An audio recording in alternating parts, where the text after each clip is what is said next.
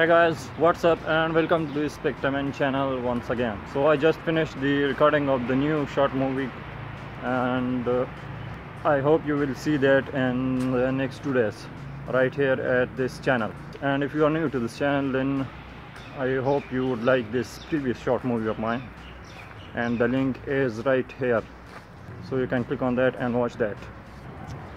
Okay, so if you have watched that video in which I made the structure of my face, just like you can see I have made this, so today I will show how I did that. So for that you just need 2 photographs of yourself, one from the side and one from the front, with no things on your face and no expressions. So when you have your photographs, then open this software.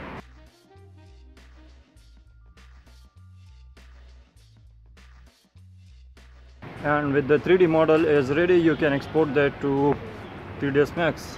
So I will show how will you export it to the 3ds Max, and you can then play with it and add a whole body to it. So I will just show how will you export it to 3ds Max and use that there. So let's get into this.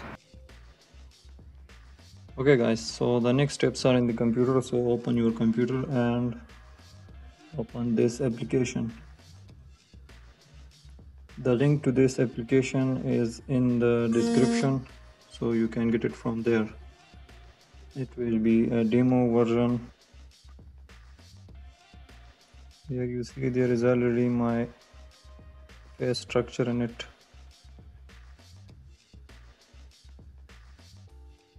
So there are many different options in here, and this software is called FaceGen, which means face generator. This is actually the demo version. There will be these two letters on your forehead. You can create a random face here. You can see that, and you can export that. So what I will do now is I will create my face structure and I will load my photos into it. Okay, so here you can see you can create random faces right here, and then you can export them later. But I will create my own face structure. So come here to the photo under the create tab, and here click on load image. You can see that it will require your front image, your photo of your front face, and there it is. My photo is loaded. We can correct its orientation later. The next photo that we need is the right sided. Here it is. This one is optional, so you can skip this one. Click on next. Okay, now here you can see the rotate, so you can rotate it and you can move it around. Now you can see there is a green dot on the eye here. So you will click here on the eye, just like that. Now the dot goes on to the next eye. You will click on the next eye. Now it is here at this point. Immediately keep on going. There on the corners of the mouth. Now here at the chin. That's so easy, I think.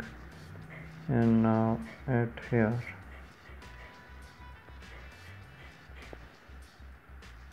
And when you place all the markers, it automatically goes to the next photo. So straighten this one also. That's actually the kitchen stuff over there.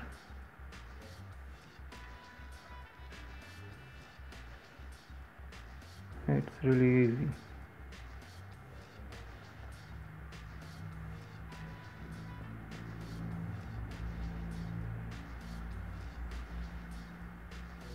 And just place every tracker, every marker carefully. That's it. Now you will just click this create, and it says analyzing image, and it will create the 3D model. It will take some time.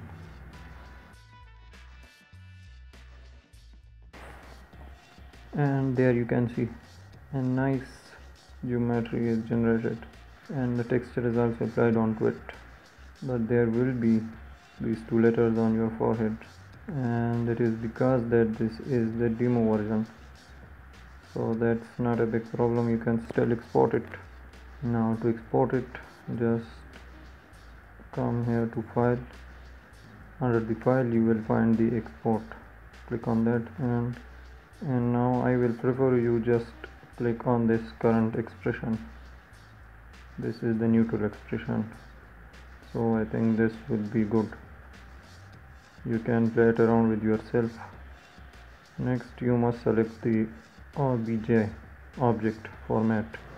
This one is better in 3ds Max. And now save model. I will just save it in a new folder, and that's it, it's saved. And now you can close this. Now open the 3ds Max.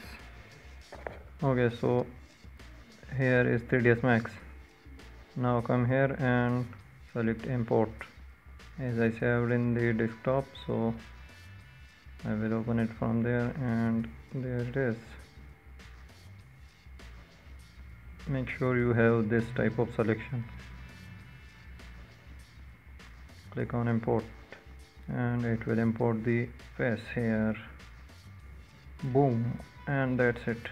We have the geometry, and now you can play with it.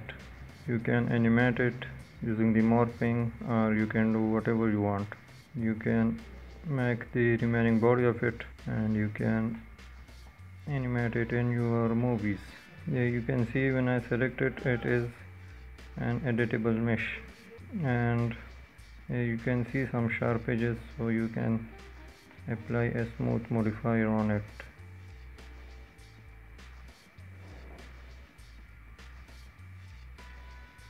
That's it. Increase the threshold, and it will look more smoother. So I think that's really helpful and useful, and do your experience with it and write down in the comment how you did it. And thanks for watching. Hey, subscribe and stay focused.